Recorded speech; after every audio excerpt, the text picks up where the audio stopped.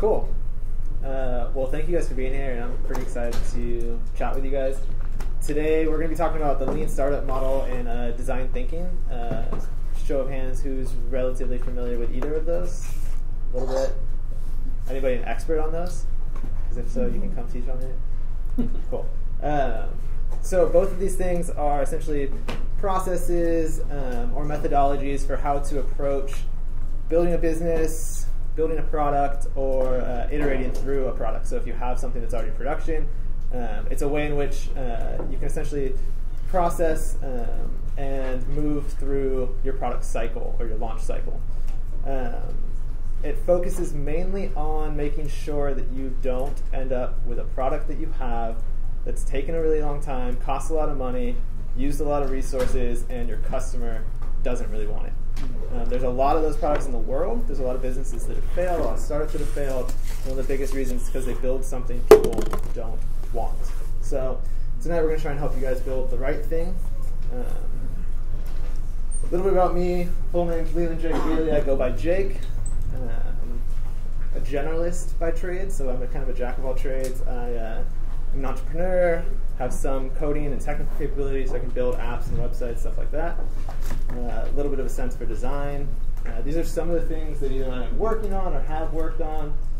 Currently, I'm at Bamboo Creative. We're a creative agency helping companies do branding, marketing, app development, web development, stuff like that. I'll go through a couple of these. Candid is a new product that I'm working on. It's kind of in early beta, meaning I have one person using it. It's basically a tool to help web developers collect feedback during the web development process. Book Launch is a product that I built from scratch with a team, and it coincides with Snippet. Snippet was an app to help authors publish short ebooks in a kind of a new format and deliver those right to customers. We raised venture funding for that. It's currently sunsetting because we didn't get enough traction. It's a good example of building something that customers don't really want. Book Launch spun out of that, and it's currently doing well. It's a recurring revenue project. Helps authors create websites for their books. Lists, in the bottom left corner there, built at a hackathon from this guy. So a team of us built it in about 32 hours. It's a way to create a list of your favorite things and share them with people. Pocket Rocket's just a really simple, it's the first thing I built. Way to send an article from, if anybody uses Pocket, it's like an Instapaper, read it later service. Currently sends over 1 million emails to customers every year. In addition to that, I've built, first business I started was a coffee shop, and I've also launched in restaurants. So just, that's kind of my gamut of things that I've done. Needless to say, I've learned a lot from that. I've had some successes, I've had some failures, and really the processes that we're going to talk about today are a really good tool that I've learned during some of these things over the last 8-9 years. That are helping me launch more successful products as I go along. The more I implement these things, the more I take them to heart and actually apply them, the higher my success rate is getting as I'm launching things. So that's just some good news there. So, Lean Startup, if anybody hasn't checked out the book, there's an awesome book on this by Eric Ries. So I suggest you check that out and read it.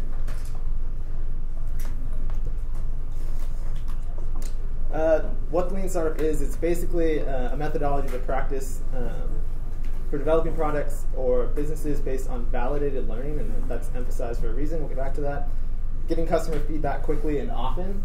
It often follows this loop that you see up here, starting with the idea. That's usually some sort of a hypothesis or solution that you might have, some problem that you might want to address, some idea on a new business model you might want to apply.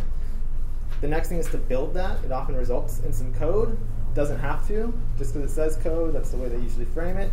Think of that as build, meaning some sort of minimum viable product, something that they can ship out and put in front of people. That could be a landing page. That could be a website. That could be an actual product that people can use. It could be a prototype. Next thing you do in this process is attach some metrics to it and really measure how people use it. So put it in front of people, measure it, and gain some data. And then analyze that and go constantly back through the cycle. The whole goal of this is to minimize your amount of time going from actual product to learning something, back to changing your idea, tweaking it, pivoting, learning if it's working or not, back to building something either new or tweaking what you've already built, representing that to customers, and go through this cycle as many times and as quickly as possible. This is not something where a lot of people get hung up on this. This is not something where you do it once and you have all the answers and then you go build your product. It's not how it works. A lot of people think that's how it works or approach it in that way. This is something that if you really ingrain it in your business early and you learn how to do it, you can go through it a ton of times, you're constantly learning, you're constantly getting closer and closer and closer to finding that right fit of your product or your business with your customer. So quick touch on validated learning. Validated learning is only true if you combine really three things. And this whole process is really only useful if you combine three things. So validated learning means that you actually ship a real product, a real something, whether it's a landing page, whether it's a prototype you can put in somebody's hands that they can use, or that's a product. It has to be something real. Just generally talking about something or really loosely pitching something to somebody and getting their feedback, that doesn't quantify validation. The second thing is it has to go in front of real people, real customers. So not your mom, not your grandma, not your best friend. Like, it's got to go in front of people who are actually going to use it. And the third thing is that you have to actually get good data.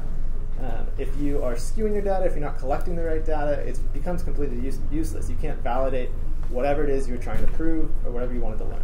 So I'm going to give you guys just a quick example of a project that I was working on recently.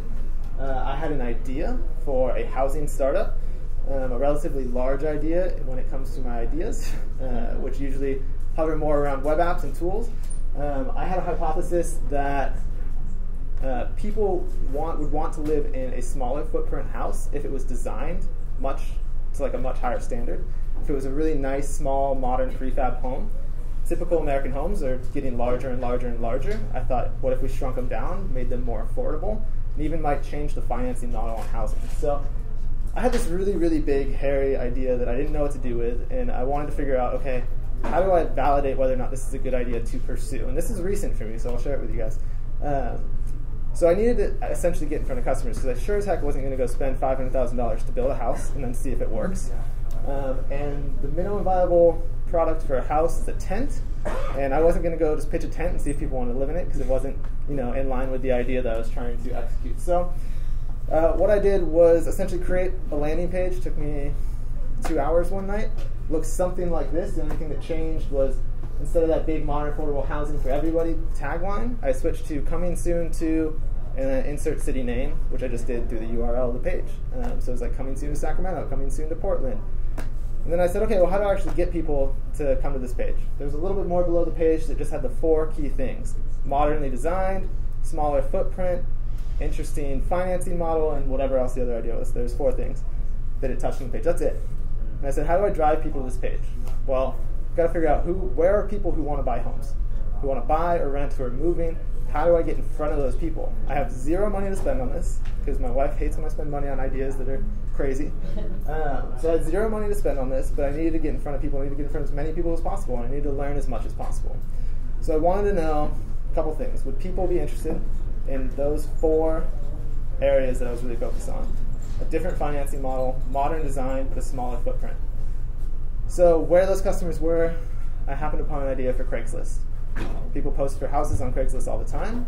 So I went on Craigslist, created an account, and posted in the up-and-coming suburban cities in America, including Sacramento and some others. All in all, I think it took me 4 hours to go through and create maybe 20 posts on Craigslist. I posted simple things with images that I found online. It was a fake post, so bad on me, but I didn't end up hurting anybody in the search for a house. And I just described kind of the key features that I really wanted for this and posted on Craigslist and saw what happened. When people clicked that sign up button, I didn't want to just have them enter an email and say, yep, that's validation. I wanted to gain as much data as possible, and I wanted it to be a pretty high barrier to entry. So I created a form that had maybe 7 or 8 fields on it, including where are you currently living, house, renting, other, how much are you currently spending, how long would you want to live here, what city do you want to live in, like all that kind of stuff. Overall, 4 hours worth of work, I got about 700 people to fill out that form. And of those 700, that includes people who then followed up via email and started multiple conversations in which I've learned a ton about this idea. This is something that's literally as far as I've taken it so far. But I got through that cycle within about 8 hours.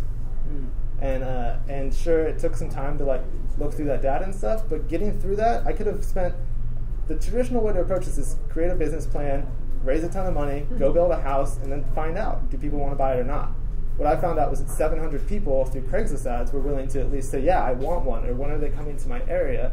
100 people or so reached back out and were genuinely excited about the idea, including urban housing planners that stumbled upon it, like venture capitalists who were like, hey, is this a funded company, or what is this? Like, that were interested in it. Like, strange things happen when you put something out there early and you want to learn about it. So it's just a quick example of how this can actually be applied. We'll go into just like how it works step by step for the lean startup model. So the first thing is to start with a hypothesis, some sort of problem, solution that you might think is the right solution for the idea. You can also hypothesis about price or go-to-market strategy. This process is used not only for businesses on the broader scale, but also for features within products. Teams like Twitter and Facebook and Instagram are using this for single features. They're going, hey, can we get more people to click this button? I don't know, let's do it, let's measure it, let's get back to the cycle. They're using the same loop to apply specific product features. The second thing that you're going to do is build a minimum viable product. Again, we touched on this just a little bit. Who's heard the term minimum viable product before? Cool. So what that really means is you want something in which you can put in 20% of the work that leads to 80% of the customers going like, yeah, that's great. You don't want a fully featured product. Like, that is the biggest mistake that most of us make in our early entrepreneur days, is to build out a fully featured product and then put it in front of a customer. Most products that you see online today, you might go, they have a lot of features. If you look at cohort analysis of those things, most of those features aren't getting used. Like 10% of those features are probably driving 80% of your user satisfaction. So build a really minimum viable product. That can be a landing page, again, that can be a small version of your product, that can be a sketched prototype or a clickable prototype, that can be a physical product that might just be stitched together from things you have in a shop like this. But you want to keep it minimal. It's really important. Next thing is to define measurable metrics. That could be a sign-up, a conversion, customer happiness in an interview, a lot of different ways to go about that, but you have to define it before you present it to customers, or else you're just going to be using whatever data you have to inform your own confirmation bias. We're naturally wired to confirm whatever the assumption is that we have about a situation or about a product, especially as entrepreneurs. We love our ideas, and we really, really love to look at the data and find that other people love our ideas, even if that's not true. So define ahead of time some sort of measurable metric that you can track, get that tracking in place, present it to customers, and start gathering that data. Analyze those results. Important thing here is to be really brutally honest. Do not love your idea so much that you're not willing to pivot, that you're not willing to change it, that you're not willing to move on from it even. Look at the data with fresh eyes and really analyze it and see what the results are. Last step is just to repeat. Go through the cycle over and over and over again. You can do it as many times as you want, and it becomes more and more useful the more you do it. Any initial questions on like lean startup? We'll move on to design thinking. Yeah. I presume you have to run multiple concurrent tests if, in fact, you're locked to an external schedule, like an annual schedule, and you don't want to wait a year for each cycle. Yeah, I mean, when we're talking about these cycles, like especially early on, like we should be getting through these in days. We're going to go through what I handed out, which is a way to do something similar within a 45-minute session with a customer. But yeah, I mean, you really want to get through these quickly. Okay. An annual cycle would be a terrible way, I think, to launch a business. So, in terms really we're talking about two alternatives. One, you could run multiple tests with multiple variations of the product in a single external cycle. Or you could step away from that more real external cycle and use something else, some other mechanism. Yeah, I mean, I would if in terms of like, is the external Let's cycle say you fixed? have a Christmas product. Yeah. You can only sell it for real at Christmas, but but during that, so every other season, you can be testing Christmas products. You can get a group of people together, depending on the product. I mean, you can get people's feedback on a Christmas product at any time of the year. The idea is to if you're fixed to a certain sales point, the idea would be during off seasons to be iterating constantly on whatever the product is, so that when that sales point comes around or that external fixed date comes around, you have a product that people actually want to buy. Rather than going, once a year I've got to transit this, you're going, okay, I know because of all of this iteration going through this lean startup model, I know that this product that I'm going to put out is going to be successful, or it has a higher chance of being successful. Any other? Yeah. So that whole story sounded very smooth, and yeah. Was that because you had done that quite a few times, or was that like your second time doing that? No, I mean, I've done this process a number of times, especially the landing page version where you're trying to convert people. The biggest reason that that process was a success for that idea was because of the way I went about like finding customers. Because I could find a channel in which it was easy to access customers and get in front of them. It was a lot easier to get an actual result that I could measure. One of the harder things is going like, is finding 1,000 people who are even interested in your idea. So you have to be really creative. We'll spend some time at the end of this, hopefully brainstorming some ideas for finding customers. So minimum viable product has to be functional. How much percentage it has to be functional? It depends what your hypothesis is. Could you repeat that louder? Yeah, so he said, does the minimum viable product have to be functional? It depends what your hypothesis is. If your product is something where the business model is more the innovation than the product, then no, it doesn't have to be at all, because you can go take a piece of paper prototype to somebody or a clickable design prototype and say, hey, here's this whole thing. Guess what? The business model is this. Instead of buying a house, you're leasing a house, whatever it is. Instead of paying for this annually, you're going to pay for it monthly, and it's cheaper or whatever. You can test that hypothesis. If your hypothesis is something more around the solution, the closer you can get to the higher fidelity, the better it's going to be. But again, you want to be getting through this cycle. So if you can cut away features and still find an answer to your question or to your hypothesis and learn from it, the better. So get it out there earlier. The earlier, the better. So my question is, somewhere I saw online that there are some platforms where you can test products, if I remember correctly. Yeah, so there's a number of services out there where you can, that are, again, creative ways to get in front of customers. We've used a number of them before. There's, I forget what it's called, Beta. There's Beta List, which is essentially a service that'll send out your product to for $79. You can do it like within a day. There's a ton of those kind of things, but we'll cover a little bit more finding customers at the end. Cool. So next we'll jump into design thinking. So design thinking is really similar to the lean startup model, and there's going to be a lot of overlap, but there's kind of one key differentiator. The first you'll notice is this is a little bit more linear process. It's not meant to go through over and over again, although you can. It's typically used in a more linear fashion. Where it overlaps the most is from idea phase down to testing.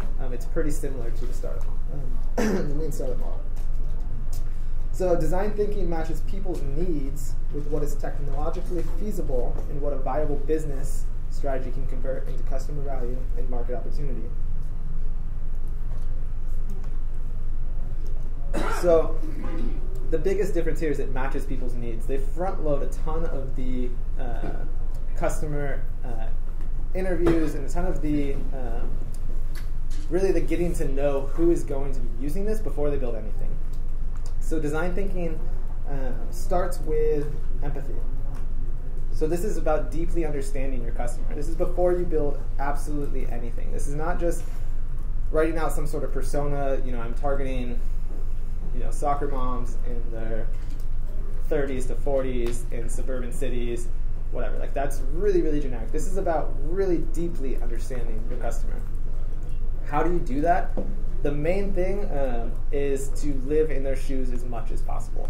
If you're building, a thing for Uber or Lyft, drive for Uber or Lyft. Like that is your best way to get insights, to feel their pains, to get to know, to get to know people. Sorry.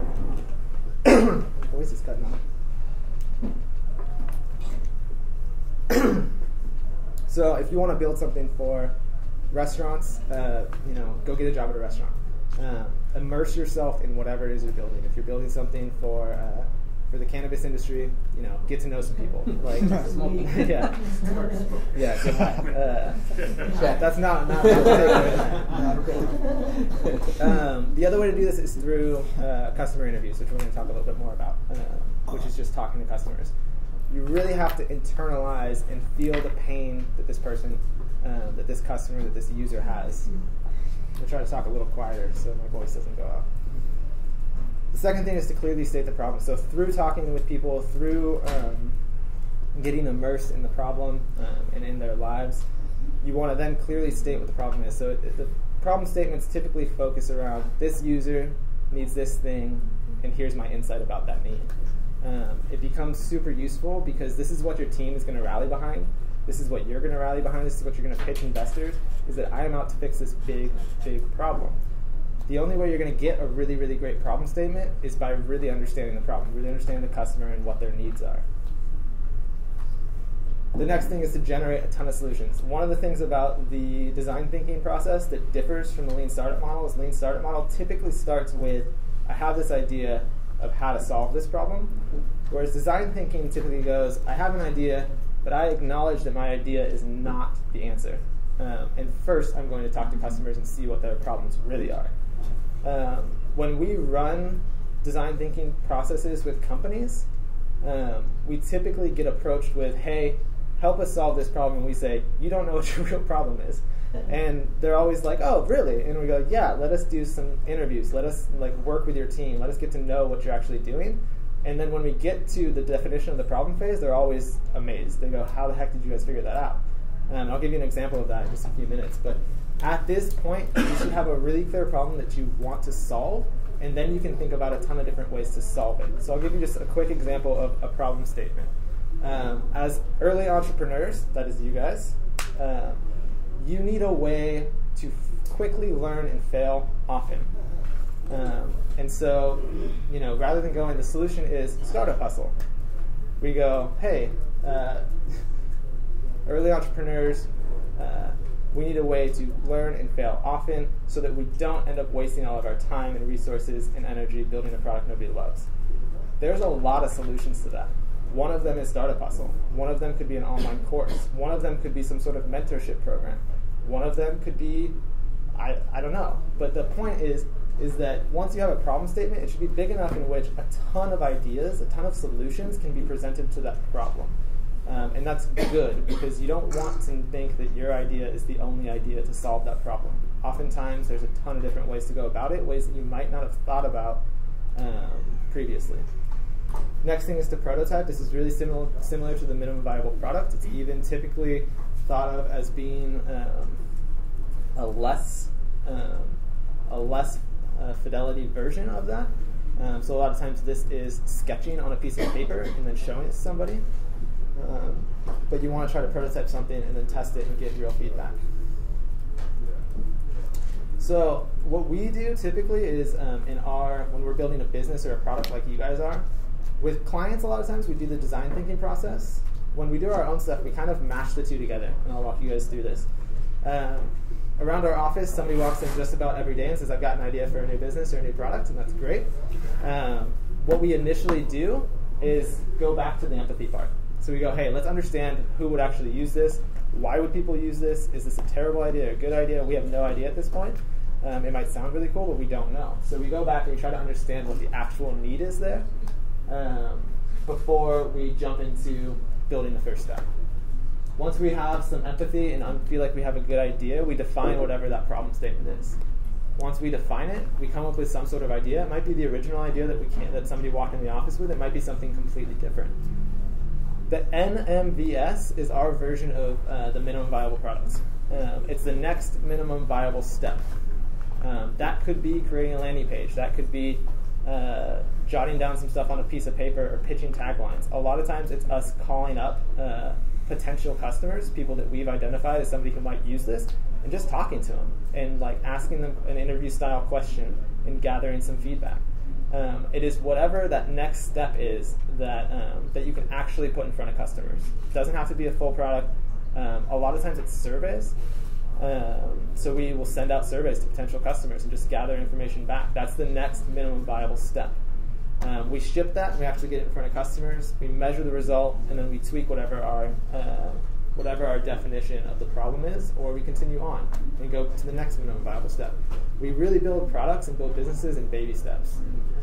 The old way to do it was huge leaps, and that creates a lot of risk. If you don't have a lot of money, which I don't think a lot of us do, if you don't have a lot of money, and maybe you don't have a lot of time, and maybe you don't have a lot of resources, the best way to go about building a product or a business is in baby steps. So this human-centered design interview is one of those baby steps that I just provided for you guys to take a look at today. Cool. So any questions? Actually, I'll just go back to this one. Any questions on the design thinking process before we jump into human-centered design stuff? So, when you present this product at the customer, do you have to sign an NDA from them, or? Typically not. We really don't believe strongly in NDAs. Unless you're building some top secret military weapon, yeah. I mean, the idea that somebody's going to steal your idea is just not likely. It very, very rarely happens. There's a lot of fear in entrepreneurs that their idea is going to get stolen. Mm-hmm. The fact of the matter is like, your idea is probably not as unique as you think it is, and the only thing that's going to separate you is execution. Like, I'm guaranteed that all of your ideas have been thought of by somebody else, somewhere else in the world, and are being executed. Some of them being executed right now. The only thing that matters is how quickly and how efficiently and how well you can execute on that idea. Kind of going off that, when does your idea become yours? Like, when is, like, yeah. Do you understand what I'm saying? A little bit, like when to take the leap of faith, or? Well, like, no, like when does it become your trademark? Yeah, so a lot of times we're running lean startup processes, we're running this kind of cycle before we've ever formed a company, before we ever write a line of code, before we've ever created a business plan or hired a team. This is stuff because you should be doing it so quickly, and because it should not cost a lot, and because it's a lower fidelity version of whatever your big idea is. And you shouldn't necessarily be in the trademark, like, patent, unless you have something that's seriously patentable. Then you should really be focused on learning and less on trademark, less on competition, less on funding, less on that kind of stuff. Okay. Those things come much later in the kind of organizational process. Cool. How do you know when you have a statistically significant sample of people you talk to? I mean, you can talk to 100 people, but if they all look the same, they might have driven you off a cliff. Yeah, exactly. So you have to watch out for false negatives and false positives. But how do you ensure you got that? Yeah, a lot of it is kind of like your entrepreneurial gut will tell you that. But I mean, through looking at the data, like, be honest with it. Does it seem like everybody's just saying, like, yeah, great product idea, but, you know, can you get them, what's the next minimum viable step from that? So if everybody says, hey, that's great, can you say, hey, will you pay, you know, $50 for it right now? You know, and actually, if it's a reoccurring product, get people to put money on it. Like, build the next smaller version that they can actually pay for. You have to figure out how to constantly up that validation with the customer. That's one of the best ways to do it. It's because if you have 100 people saying, yeah, I love this product, but then you come back to that same 100 and say, hey, it's you know, I've got the next version ready for you. You might be doing it manually on the back end. You might be, you know, hacking it together. And you say, hey, will you pay, you know, $100 for this? And they go, 50 of them say no. Like, maybe, you know, it's not as great of a positive as you thought it was. So yeah, you have to constantly kind of be upping the ante with your validation. Does that make sense? Yeah. Well, I guess sort of. I mean, I'm trying to think. In our business, we found that the demographics here in Sacramento are different than the ones we have in LA. Yeah. To be played, so. Okay. Yeah. So if you're worried about that, if you're worried about, you know, maybe your product is too localized, then get out, go down to LA, go to other areas, and run the same tests. Yeah. Line up interviews ahead of time. Do them via Skype, like, and try to collect as much data from there as possible. Figure out ways to get in front of other people. If you're talking to, you know, the same type of group of people, then yeah, like, try to get outside of that. For sure. Cool. So human-centered design interview, this is a way in which you can run through this process. I gave you guys a handout. There might be a typo in there, sorry. But we've run through this a ton with clients. And it's just basically a way to get through that cycle, one full loop, within about 45 minutes. We do this all the time. It's terrifying and awkward, and it'll really test your creativity. But I'd highly suggest you do it, or at least steal some things from it. So the first thing is an initial interview. This is where it's 10-15 minutes just talking to a customer. There's a couple key things that I wanted to pull out and talk about in terms of how to conduct interviews. So the first thing is just to be prepared. Have some questions that you really want answered. Have some sort of direction you want the conversation to go, and jot those down and have those kind of off to the side. But the second thing is totally counter to that, which is just have a conversation. Don't come in with hey, here are the 5 questions I want to ask you. Okay, we're done. That's not how you get really good customer feedback. It should be them talking at least 3 to 4 times as much as you are. If you're getting answers like yes and no, you're asking the wrong questions, or you're not asking that question the right way. You want people to be telling you stories. You want them to basically be talking about the last time they dealt with whatever the problem is that you're presenting. You don't want to be presenting your solution. You don't want to come in and say, hey, I've got this bottle of water. What do you think of it? They'll go, it's great. It looks nice. You want to go, hey, tell me about the last time you were thirsty. What was that like? How did you feel? How did you solve that problem? What did you do? Why did you pick that brand when you were thirsty? Oh, you like the look of it. Cool. You want to get them talking as much as possible, not about your solution, but about whatever problem, whatever feelings they had, whatever they were facing when that came up. During this initial interview, you want to be finding threads to pull on. Be taking notes, be highlighting your notes, because the next thing you're going to do is dig deeper. When he said, hey, I was thirsty and I went to the store. It's great. How'd you get to the store? Ask more questions. Dive into it deeper. Maybe that's where a water delivery service would come in handy. I doubt it, but that's a good idea. Trademark. You want to find threads that you can dive deeper into and get them to talk more about. Ask why. Ask why again. Ask why again. Keep diving deeper until you really feel like you have a good understanding of whatever the problem is that they had. The next thing is define the needs and capture the insights. That's a pretty easy step. All you're doing is jotting down what that person needed when they were telling you about their problem, and capturing insights. What are some thoughts that you had right off the bat on that stuck out to you? These are things that are starting to shape your point of view on their problem. The next thing is to create a problem statement. This is probably one of the more important steps. Again, I'll just touch on this a little bit. You have to balance making it clear with still providing some inspiration. This should be the formational thing on which you're going to launch all of your solutions out of. This should be what rallies a team, if you have a team, or what makes you really passionate about the idea. You don't want one that is so broad that it's going to serve everybody. For instance, the problem statement for something like Instagram is not, users need a way to share more photos because sharing photos is fun. That's not it. Early on, it was probably something like users, feel like their photos don't look good.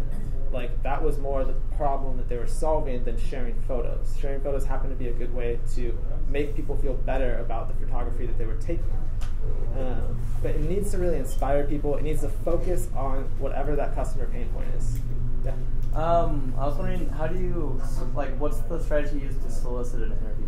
So, when you're asking somebody, I want to interview you about, you have your idea, right? Yeah. And how do you get around it without saying, this is my, idea, and I want to talk to you about it, without saying, this is the solution I have? Don't even start with your solution or your idea that you want to talk about.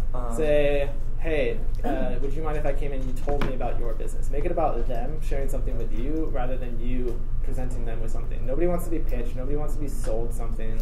It's just the reality of it. If you say, hey, I want to come in and show you this thing that someday I'm going to want to charge you money for, or someday, I'm going to want you to use and pay for, it becomes very I don't really know what I'm getting myself into. But if you go, hey, I'm working on something new, would you mind telling me about the last time you had this experience? Would you mind telling me about spending 10 to 15 minutes just describing what you do or what your process is? If it's an enterprise solution, it becomes much easier to go, hey, I want to learn more about the restaurant that you're running, or I want to learn more about HR. Would you mind if I came in and just asked you a couple questions about how you're managing your payroll?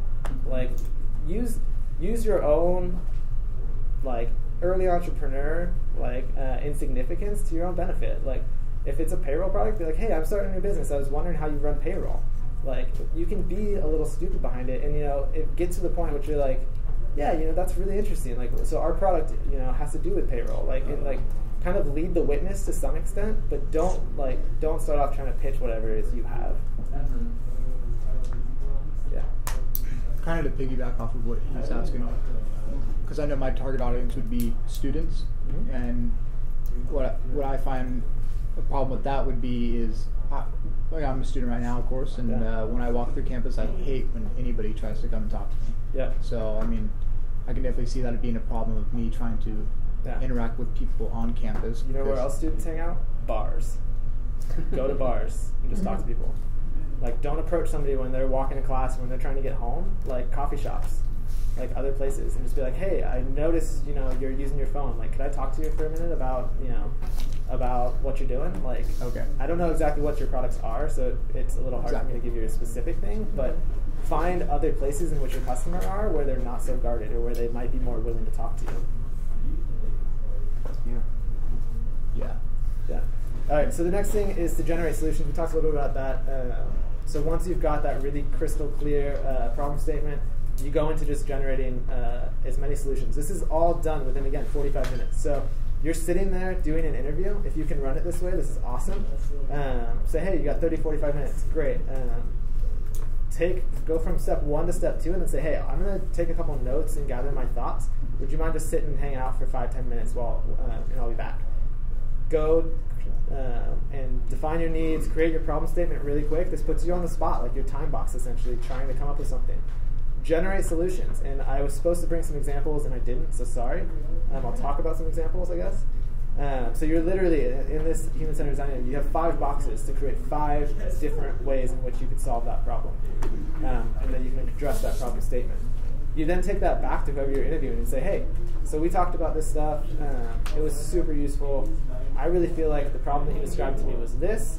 Here are some ways in which, in which I think would be really cool to solve that problem that you have.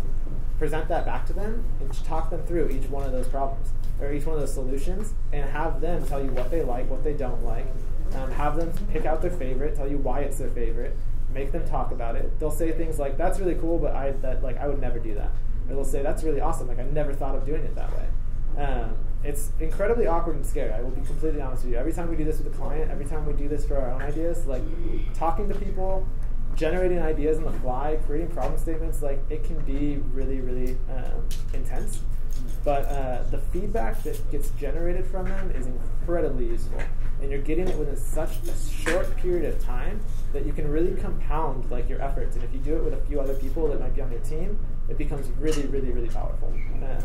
The last thing on this, which sometimes we do, we'll take away and we'll do later, is we reflect and we try to generate a final idea. We take whatever they liked best about the thing that we had, and we just kind of sketch out a general idea. Any questions? So when you're generating solutions, yeah, you have to kind of know if they're technologically feasible or not? Yeah. To some extent, you should all have that domain knowledge on the idea that you're working on. And if you don't, then find somebody that does. Yeah. I mean, typically we're using this stuff for physical products, improvements to processes, so services that might improve processes, web apps, mobile apps, that kind of stuff. Yeah. If you're talking about like a hardcore engineering problem, which it sounds like your startup might be a little bit more in that direction, if you don't have that immediate technical capability to provide solutions on the fly like that, again, take every one of these things with a grain of salt. So you might find that generating ideas like on the fly with a customer is not great for you as a founder or for the type of business or the type of product that you're creating. These are just ways, these are processes in which you should be thinking about the entire time that you're doing stuff. So take some of this, leave some of this, use it how you will. The whole idea is to get in front of customers as early as possible, get feedback from them, change your idea, tweak it, sculpt it, make it better, get it back in front of them as many times as possible so that you know that you're building something that in the end people will buy. It's no fun building stuff that people don't use. Trust me, I've done it. So I'm an Uber, well, I was an Uber driver, I take off the app. But anyway, I'm a Lyft driver now, and I've had over 1,000 rides, probably maybe like more, 1,600 rides. And I've asked at least 400 of my riders and a lot of drivers, because I ask them all the time, like every time I get in the car, we just start talking, and then I will ask them, say, hey, what are your biggest, pet peeves with, ride sharing, and they'll tell me. So that's what I'm basing my business on, is all these people telling me what they want and everything, and then people have given me ideas, and I'm like, oh, thanks, get out of the car because I don't want to have to pay you any money, obviously. But so the thing is that the only thing is that I'm driving, so I didn't record those things, but I mean, as soon as I get home or whatever, I write them. So I mean, how would I what I'm trying to say is that legitimate? That's anecdotal at best. I would say, like, it's good. It's good that people are telling you stuff, but I would say figure out what the next minimum viable step is. Figure out how you can measure that, and then go through the cycle again. It's really great to sit with somebody and as you're driving, get some feedback.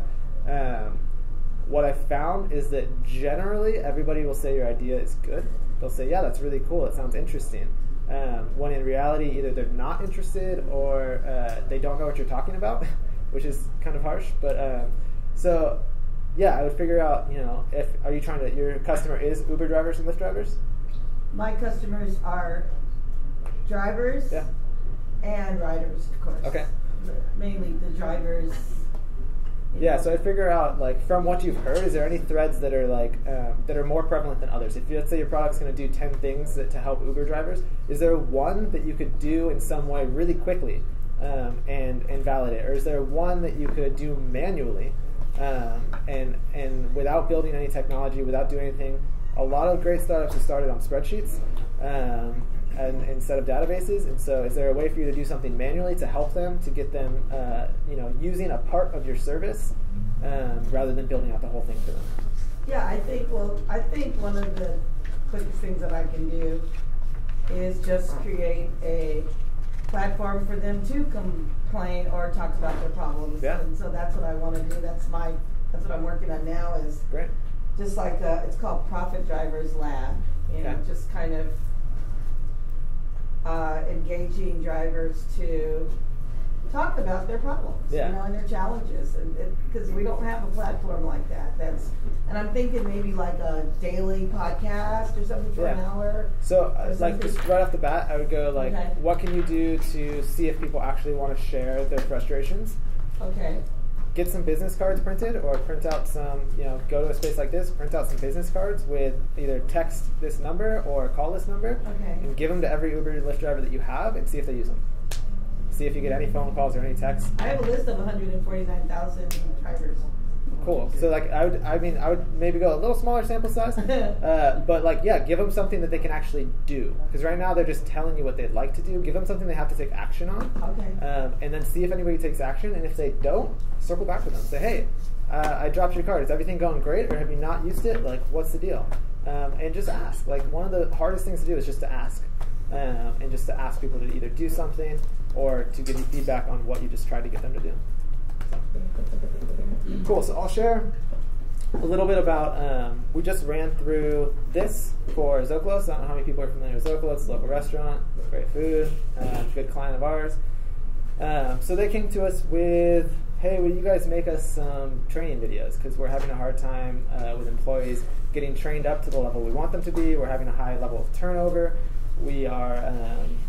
We're having issues with managers having spent too much time with employees during training, so we want some new training videos. Will you guys do that for us? And we said, no, we won't. We won't shoot you new training videos. What we'll do is run this process to figure out what's some better ideas than just creating new training videos, because they've done training videos in the past. I think every restaurant does training videos. We want to say, what are some better solutions than just charging you guys money and making some videos? So we gathered. There's a lot of different players in the training process. There are the new hire who is just coming on board. There's existing employees who are floating around who have to help. There are managers. And so we gathered a group of all of those individually. We had like a day in which we came in and we did this in one day. Sat them down for 30, 45 minutes and just kind of asked them questions like, hey, you're new here, like, what's it feel like? How'd you feel on your first day? We asked the same thing of people who had been there for years. Hey, remember back to when you were hired, like, what was that experience like? What stuck out to you? What made you feel good about it? Like, what were you worried about when you got, like, what are you worried about right now? Ask managers, like, what's the most frustrating part of your day? Like, what's the most frustrating part of training? And we just honestly just started having these conversations in which we were just kind of inundated with all of these stories of people talking about how, like, yeah, I've been here for 3 days. I just kind of wander around. Like, I don't really know what to do. Nobody's telling me, like, where to go. Like, and, like, that's a huge problem. Like, that's a huge problem in the training process. And they just wanted to have some more, like, videos. So it was completely unrelated to, like, their perceived solution. By just talking to people, we just dug out as much as we could. And then we sketched out ideas. We came up with ideas like, hey, what if you have, like, an individual mentor that guides you through the process? Like, if you're one, trainer relationship. You can call them, you can text them, like, whatever. We had ideas where, like, if you're just floating around the restaurant, like, maybe you have a checklist that you have to go through. Like, ideas of what if there's a platform on which you have to do some stuff at home, some stuff in the restaurant. What if there's on your very first day you get a Zocalo box in which, like, it comes with your apron, it makes you feel a part of the team. Like, we thought of, hey, literally we pitched the idea of on your first day, everybody circles around the bar and takes a shot of tequila. Yeah. And people are like, that is so awesome. And, like, because that's Zocalo's brand. Like, they are very about family, and they are very about tequila. And honestly, they have entire staff meetings where they start with a shot of tequila. So to welcome you, why not start with a shot of tequila? It makes you feel like part of the team. Like, so it's things like that we're like, that's a really small change to their training process. But they were not thinking about that. What was that? When did you do that? Because you must have done it recently. They have so many, because I'm a driver. Yeah. That place is packed, seriously, like, all the time. It wasn't like that. Yeah, we've been working with Zocalo for the last 2 years, probably, 2.5 years. You're doing a great job. So yeah, we just launched a new website for them. We've done some training processes. We've done a lot of different stuff. But this was the one that was most fun for me, to get really hands-on into not some sort of new technology solution, but into problems that people were facing, and to really internalize those problems. I've owned restaurants, coffee shops. I've tried to solve this problem myself. So to get paid to solve it is really fun. And so, yeah, I mean, we generated as many ideas as possible. We showed them those sketches. Like, we titled the ideas. We showed them the sketches, and we took that away, and we generated a really cool user story for how new trainees could be onboarded. And it included a ton of our ideas, and so far it's been significantly successful for them. So that's just one example of how we're kind of using this process. So if nothing else, I'm just going to kind of wrap stuff up, and then we can do some time for you guys to do some brainstorming, and we'll work through another exercise. If nothing else, the first thing to take away is don't be afraid to talk to customers. The biggest mistake that I see entrepreneurs making is just being fearful. Fearful of putting your idea out there, fearful of competition, fearful of having this insurmountable task of building a business in front of you. And fearful, honestly, of just talking to people. Like, it's something that our culture, I think, really struggles with. It's something I struggle with. Like, just starting a conversation with somebody and sharing your idea or trying to learn about somebody and their problems can be incredibly awkward. It can be scary. They can say, hey, you're a weirdo, get away from me. But you have to just be talking to people. Talk to, even if you don't know that they're customers, if they're potential users, start conversations and talk about the problem that you want to solve. Get them talking. And try to learn as much as possible. Don't be afraid to start conversations. Don't be afraid to put yourselves out there. The second thing is to make your problem crystal clear. So I'll share a little bit about Snippet, because Snippet was a product that we actually raised about $500,000 for. We were part of a startup accelerator in Sacramento. There's a team of about 3 or 4 of us that worked on the idea. The whole idea was it was centered around people aren't really reading books that much anymore, but we're still consuming a lot of content. So can we make something between a blog and a book that's really media rich, that's quick to read, and that authors can write quicker, readers can read quicker, and it's like a really fun experience. We never really defined, like, that was a decent summary of what we were trying to do, but we were never really defined a clear problem that the authors had and a clear problem that the readers had. Readers really didn't care that much that they weren't reading. Like, if you ask generally, like, they just didn't care that they weren't reading. They feel like they're reading enough articles, they feel like they're doing lots of other stuff, so we never really defined, like, a great problem that we were solving for those readers. For authors, we tried a lot of different problems. We said, hey, it's quicker to write, but then they were like, but I have to create all this media for it too. So, like, we didn't define a clear problem for authors either. And honestly, we got 17,000 readers, we got 5,000 authors, we generated some income through it, so we had something going, but the problem was not clear enough, the problem was not a big enough pain for both of those people that we could sustain that and keep it going. So think about the problem that you're solving, making it clear, but also realize that the product that you're making is either a painkiller or a vitamin. We talk a lot about those types and that scale of pain. Are you making a vitamin that somebody is like, yeah, I'll take this once a day, but it's not that important. Maybe I forget to take it for a week and I don't really care. Like, I don't notice, my body doesn't change. Or are you creating something that somebody is going, gosh, I have the worst headache in the world. I need something now. I need something to fix this pain of mine. What type of product are you guys creating? Are you guys creating something that people really, really, really need, to where the problem and the pain that they're facing is significant? Or are you creating something that people are just going to be like, that's great, it would be useful, but I'm not really going to use it all the time, or I'm not really that interested. The third thing is don't overcomplicate your MVP. The more I can say this, the better, I think. Early on, ship something to customers that sucks. Ship it and be embarrassed about it, get it in front of them and get their feedback. If you can, you should be absolutely embarrassed with your first version of your product. Look back at the first version of just about anybody's product. If you look back at Facebook, their homepage looked terrible. It still looks terrible. But look back at any product, and you'll realize that they didn't really launch any new product. Back in the day, sure, they launched some things that were really polished, but that was a really, really different environment for startups. Really different business environment and a different way to approach things.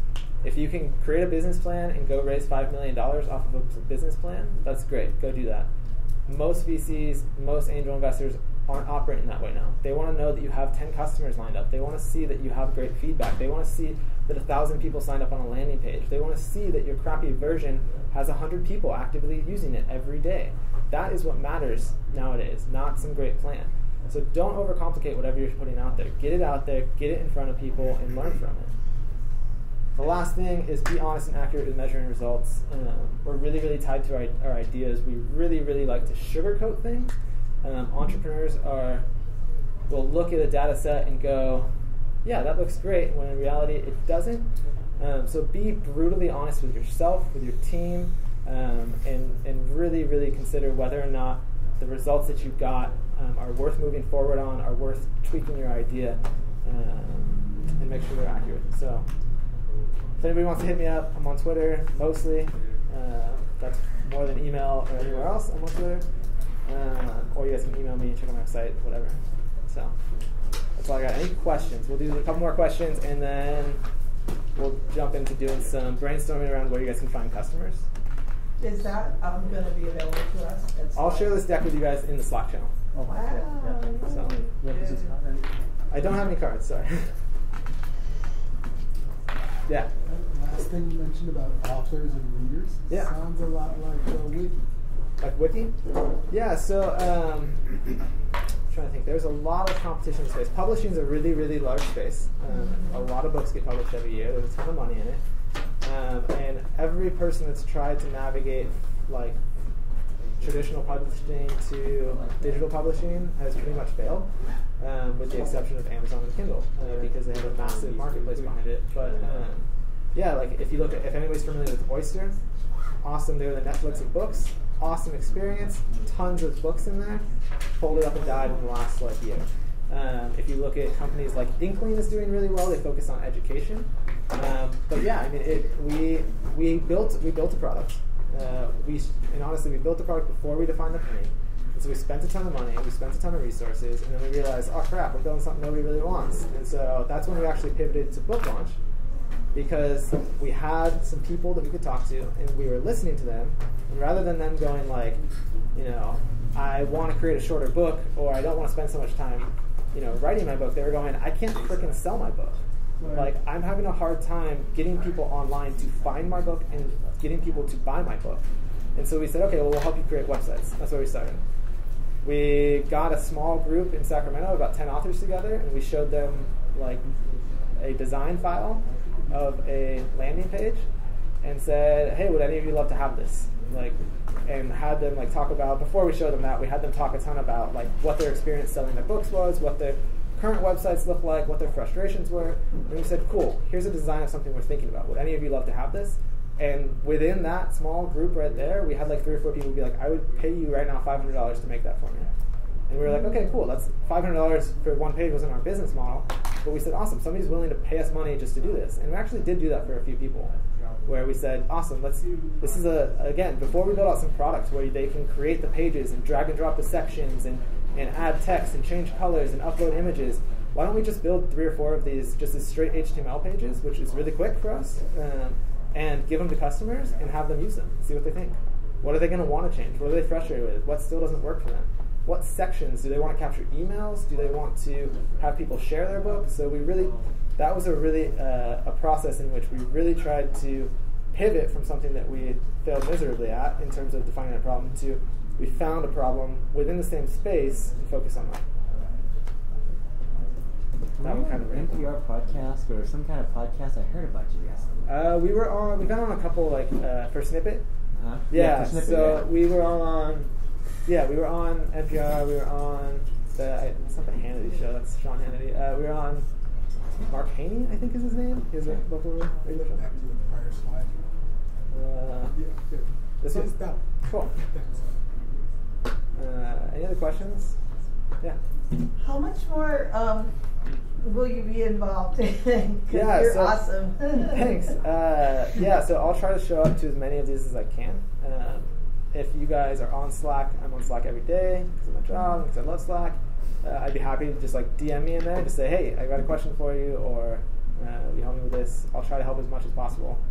I have 2 young kids and I work a ton, so I'll try to help as much as possible. We also have them on week 4. Yeah, we'll be back to do one more of these too. We'll talk more about landing page design, conversion, and some stuff like that. So that one's fun. Reach you on Slack? On Slack, I'm on there as Leyland Jacob. Whatever the Hacker Lab Startup Hustle one. Yeah. Cool. Okay, so what we're going to do now is try to get you guys, because I think your goal for this next week is to actually talk to 10 customers. So, so what we're going to have you guys do, if you come back, I'll try to be here next week. If you guys come back and say I talked to 100 customers, I'm going to be like so stoked for you. The more, the better. 10 is a low bar. If you can't find 10 customers to go talk to, like you might want to think about changing your idea. Like you should be able to talk to at least 10 people about your idea. And it might take banging down some doors. It might take putting yourself out there. It might take cold emailing, cold calling. Do whatever you have to, but you got to get in front of customers. So what we're going to do is maybe break off into like little teams of like, I don't know, maybe 3 people. How many you got? Yeah, 3, and then there'll be 1 team of 4. Cool. So 3 to 4 people. So group up with like 3 to 4 other people. And what we're going to do is just spend each team, just kind of present your customer, who your customer is, or who you think they are, and or your user, and to the other team, to whoever else is in your group. And then I want you guys just to take a couple minutes and just brainstorm ideas to get in front of that customer, whether it be online or in person, different ways. We'll take like maybe 3 to 5 minutes. I'll set a timer, so I'll force you guys to do this. So I'll give you an example. Candid is a product that I'm working on to help web developers collect feedback during the web development process. Some ways that I can get in front of web developers. I could go to SAC.js, I could go to hackathons, hacker groups, I could go online, I could run ads, like just generate as many ideas, even if they might not be feasible. You're trying to come up with as many as possible during brainstorming. I could run ads on things like Stack Overflow, which is just full of developers. I could join Slack channels, which have a ton of developers. There's a lot of technical groups for developers. I could cold email and cold call or go knock on the many small web shops throughout Sacramento and say, hey, can I chat with you for a few minutes? That's what we're kind of looking for, is you guys to just start riffing, start helping each other on coming up with as many possible ways you can get in front of your customer. Like if you were in a van and you got dropped off in Midtown Sacramento, like right now, where would you go to get the answers for the interviews that you had? Like right now? Or tomorrow morning? Whatever. But you say, picture that in your mind, and that for the meetings. Yeah, you guys want to take 5, grab some extra pizza, another beer. I'll be up here if anybody has any questions, and then we'll jump back into doing those like brainstorming sessions. Cool? Yeah. Yeah. Recently suggested to friends that Actually, my customers, my end customers are really hard to find with the medical problem. Phone-based interface for their text. Is this the record button? Running an event